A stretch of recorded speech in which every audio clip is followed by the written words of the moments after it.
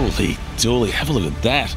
I mean, that's not just a dam, that's more like an inland sea. And I'm told it goes 50 kilometres that way from this dam wall. So what we're seeing here is less than 10% of it. And this beauty here, believe it or not, supplies 80% of Greater Sydney's water needs. G'day Shane, I'm Ronan. Ronan is from Water New South Wales, which manages Warragamba Dam. It is the most protected water source in the world, isn't it? Or one of them? Yeah, no boating, fishing, no camping, walking, biking, it's all closed, so fully protected. So mate, where does all the water behind that wall come from?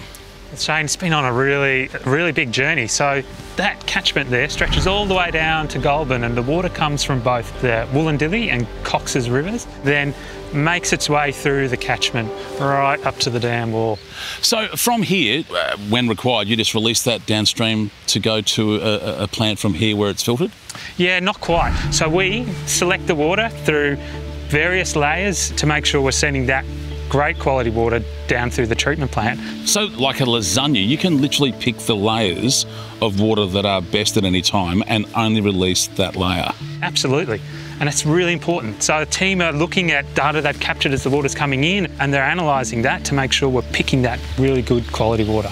But Warragamba Dam isn't the only source of Sydney's drinking water. Discover the incredible journey behind every drop by watching the full video. Oh, that's good.